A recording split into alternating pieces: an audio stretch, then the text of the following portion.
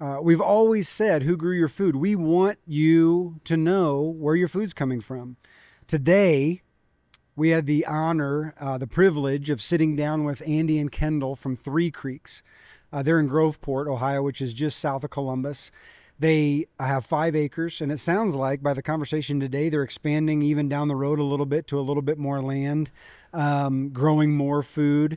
And throughout the years, we've gotten to know them, and we caught a little bit of it today.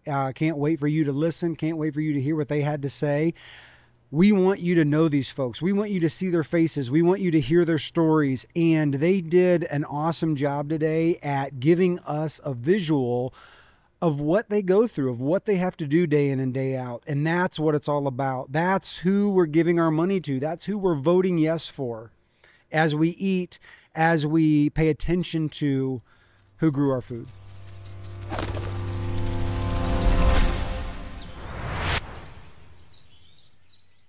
So my biggest question, of course, to you guys, as you know, just as friends, is just catch me up. What happened over the winter? Have you guys recouped it all? Are you ready to go at it again?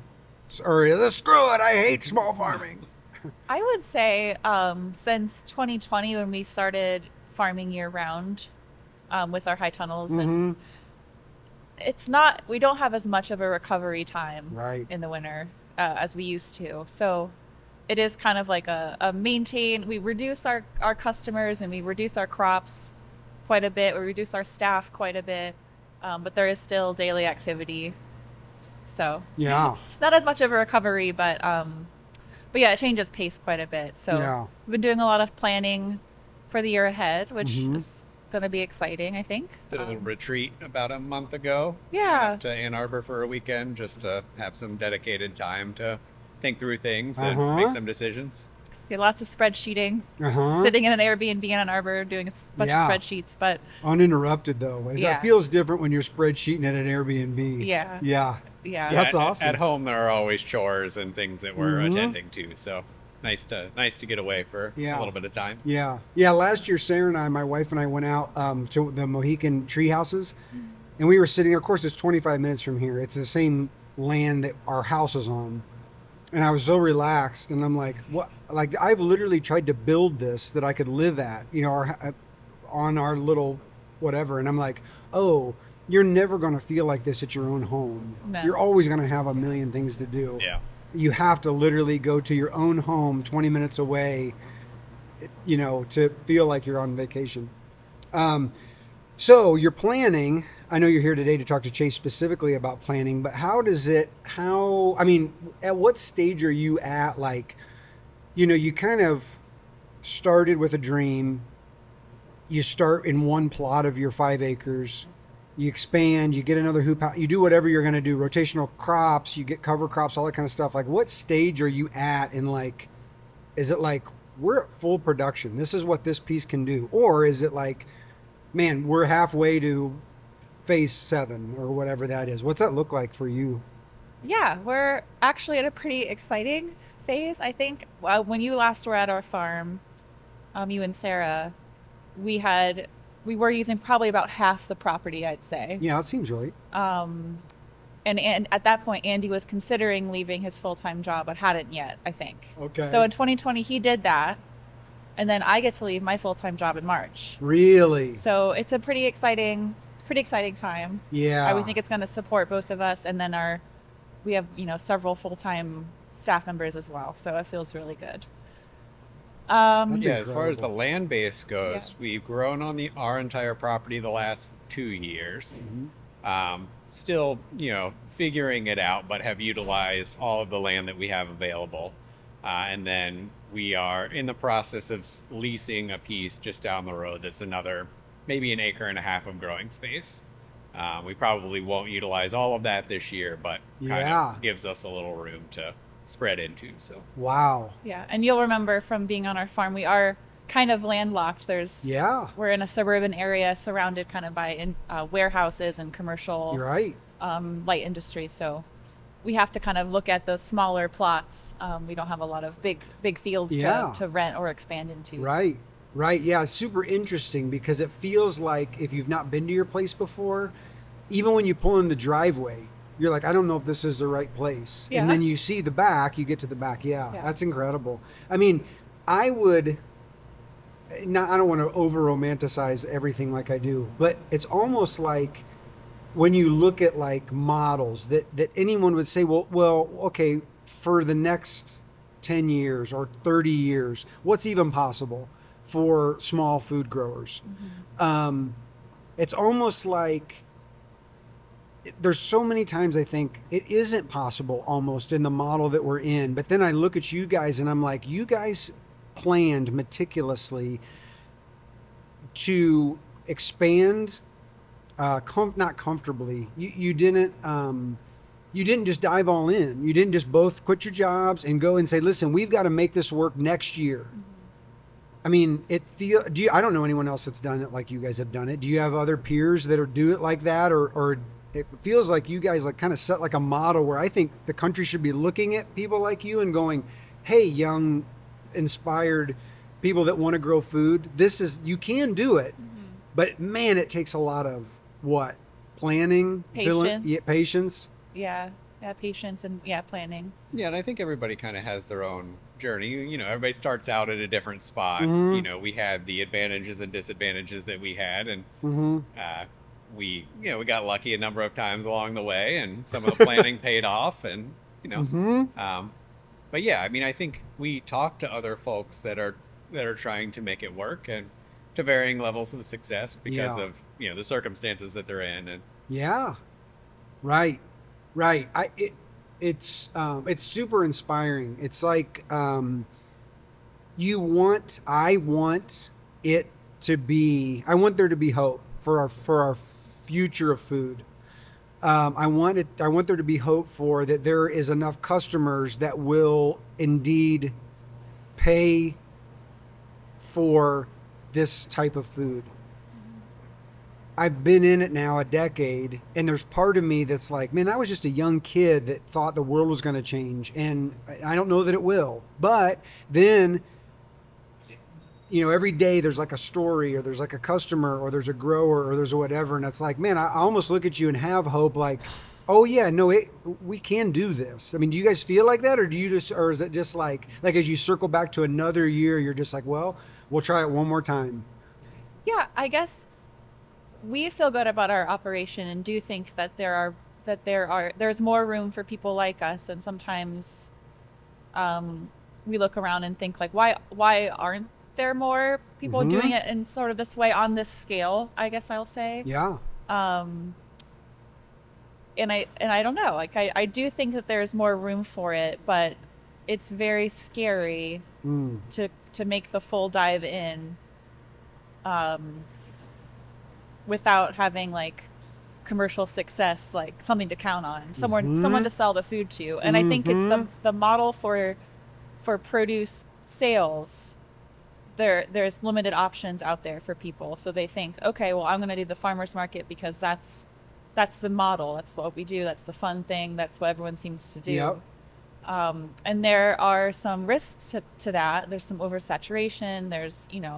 So then I think if people try it and it doesn't go well, they think, okay, well, this must not be something that can work. But I think with a little more creativity and then good relationships that you can leverage with things like Yellowbird or like restaurant chains, look beyond the chefy stuff, which we love, but look beyond the chefy stuff and look beyond the farmer's market. I think there's a lot of room for sales there, sales opportunities there. Yeah, it's interesting you say that because I started, you guys know this, I had a hoop house and I was growing it, a hoop house full of food, and I didn't know anything about a thing. And so I went to the farmers markets and I went to the chefs. This is in Findlay, Ohio, where I'm from, and there was nothing there. I mean, it wasn't nothing, but it was not profitable. And that's what I looked around and I started asking the other growers, what am I doing wrong? And they're like, nothing, this is it. And I'm like, that's when I got scared. And I'm like, there's no way. This is the top shelf food that would eradicate so many health problems. It would solve local economies in rural places, all these different check boxes. And if we can't make this work, I don't know. I've lost hope for a lot of things maybe.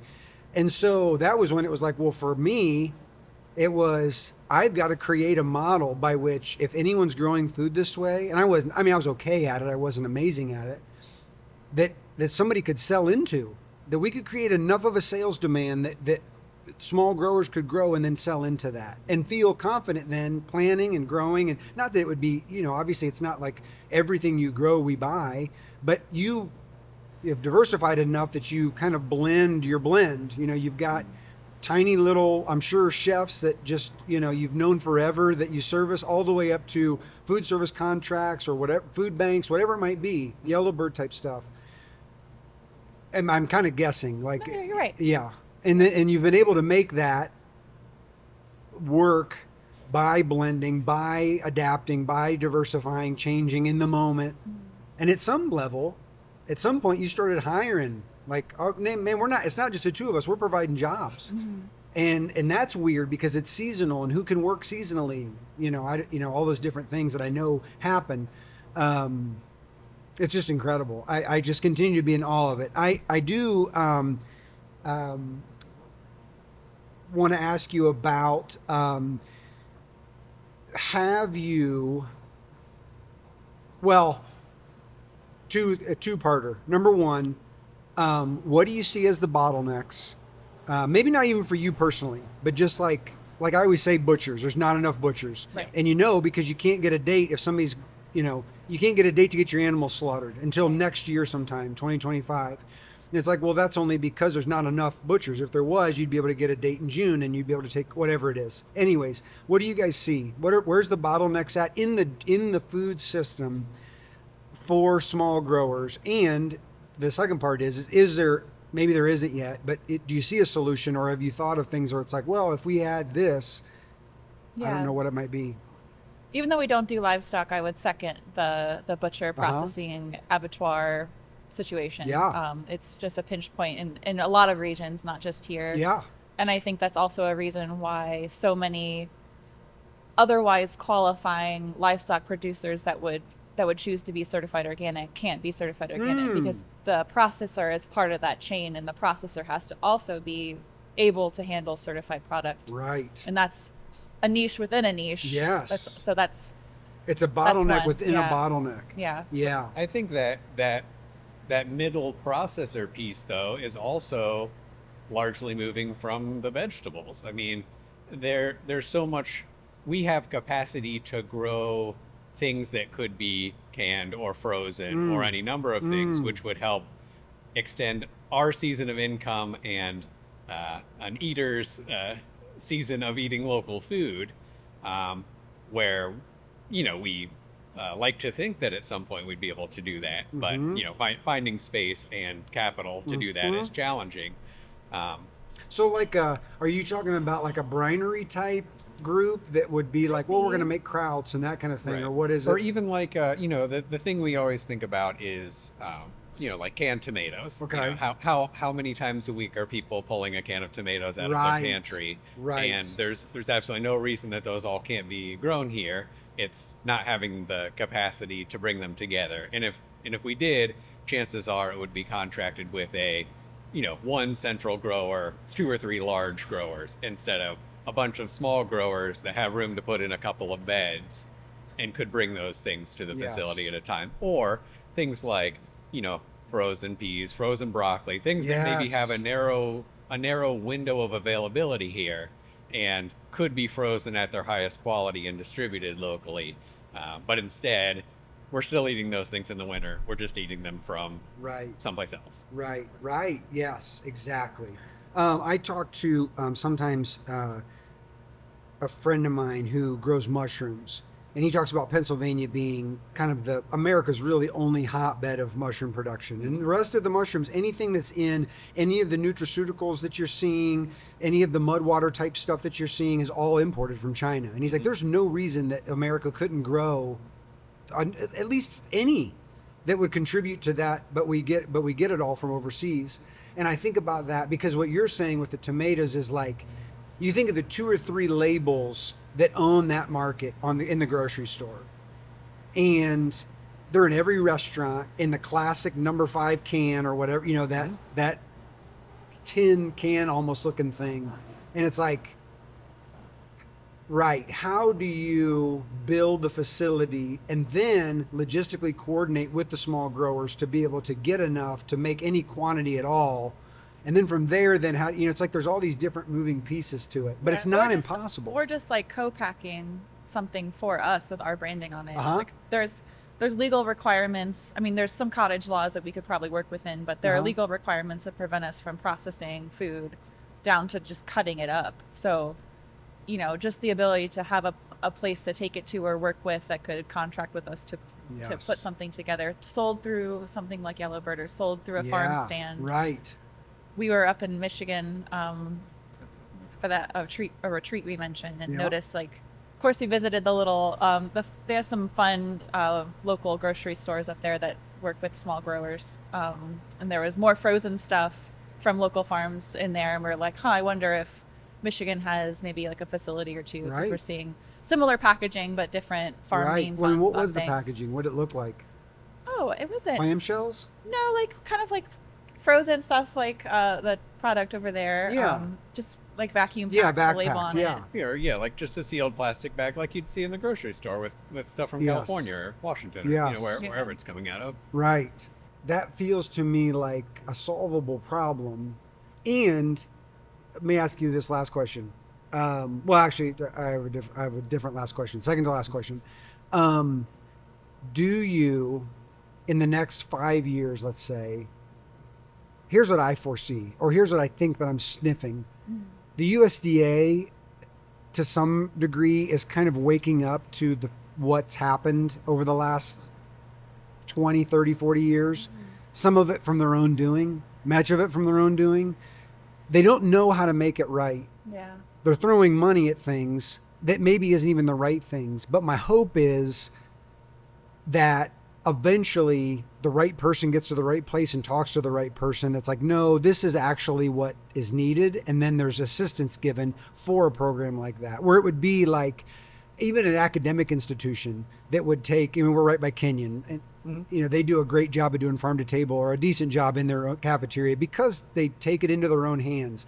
Well, what if there was, I mean, they have a farm, it's called the Kenyon Farm, and it's, you know, run by 20 students or whatever, and they've got a farm manager, and they've, you know, they produce for their cafeteria.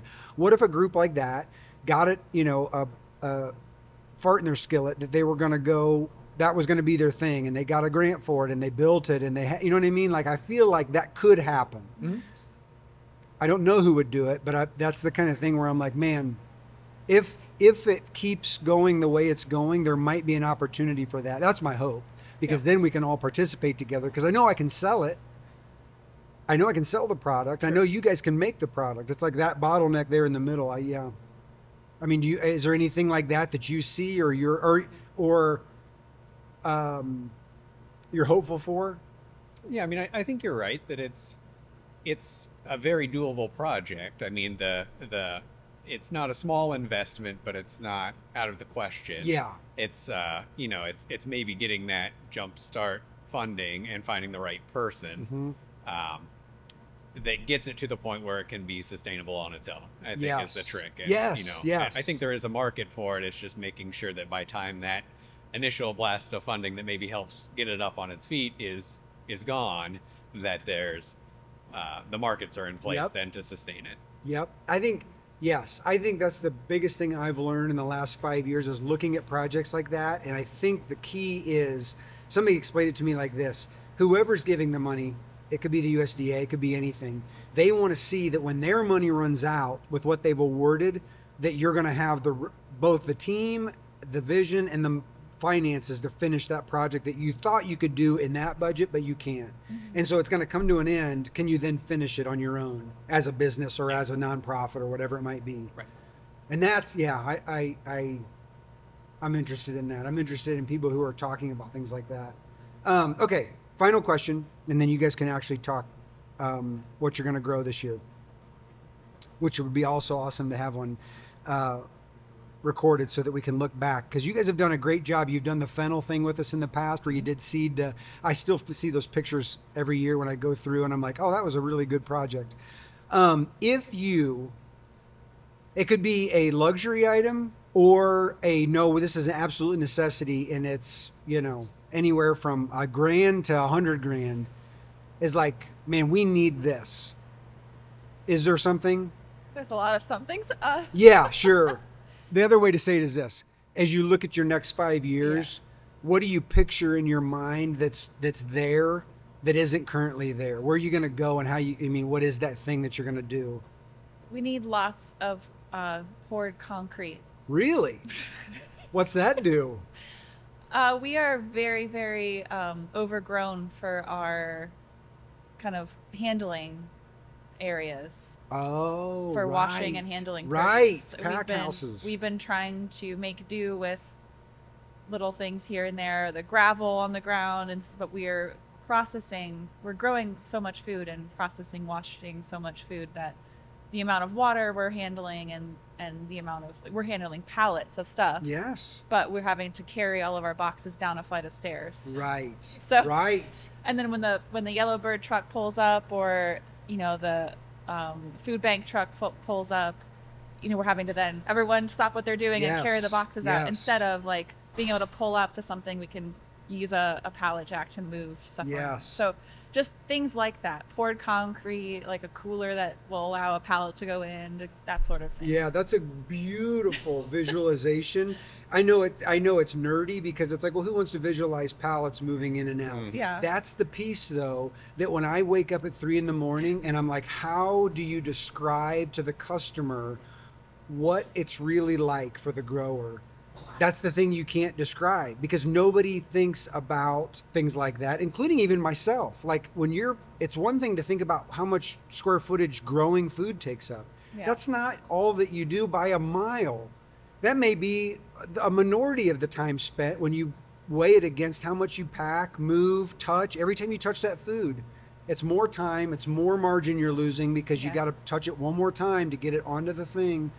It's really interesting. Go ahead. We're moving stuff from place to place pretty much all the time, whether it's seed, fertilizer, soil, or the produce itself. I mean, there's just a lot of people and machines moving stuff from place to place, and we've made investments strategically to improve those, but not able to do it all at once. Yeah. So you need more poured concrete.